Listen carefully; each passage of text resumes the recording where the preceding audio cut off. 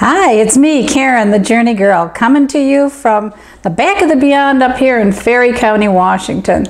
The rain has stopped today, the mountains are out, and the sky is blue. Today I'm going to be making my version of a ranch dressing. I first started making our own salad dressings when Dan and I lived in Germany, and we could not get anything that resembled an American-style salad dressing. Since we've moved home, I've continued to make our salad dressings. We live 12 miles from town, and I'm not going to be making a trip into town every time I need a salad dressing. There's all kinds of recipes on the internet for a ranch dressing. Some of them call for oregano, tarragon, basil. This is my version. This is what I have on hand, and this makes a mighty tasty version of ranch dressing. So to get started, I have a cup of mayonnaise, and please use a good quality mayonnaise. That's what makes all the difference in your salad dressings and in any other recipe for that matter, is the quality of what you have.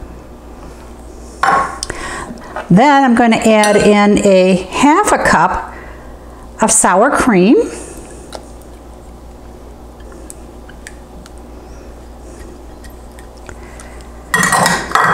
I have a quarter cup of chopped fresh parsley. In it goes. A tablespoon of chopped fresh chive. A teaspoon of dried dill. Then I have a quarter teaspoon each of salt, paprika, and black pepper. In we go. I grated one garlic clove. And I like to grate it because I don't really fond of having large chunks of garlic in my food. And then 1 teaspoon of lemon juice. So I'm going to give this a stir. This is something you want to start earlier in the day. You want to let it rest in your refrigerator for a couple of hours before you use it. That'll help the flavors to meld together. Now last, see how nice and thick this is? You can use this. This would be great like this as a dip for fresh vegetables or even pretzels. But for a salad dressing, I want to dilute it with a little bit of buttermilk. I have a half a cup here, and you can, just depends on how thick or thin you like your salad dressings. I'm going to start with about a quarter cup of buttermilk.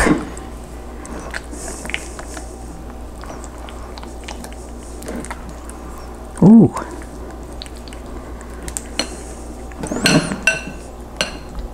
I'm going to put in a little bit more.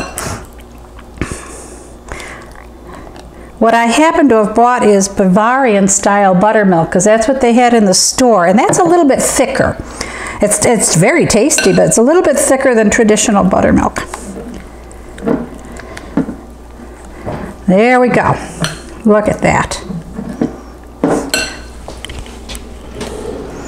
I'm just going to grab a spoon.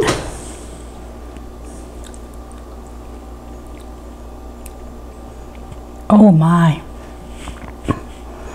When this finishes sitting for a couple hours covered in the refrigerator, this is going to be one mighty fine ranch dressing. So until next time,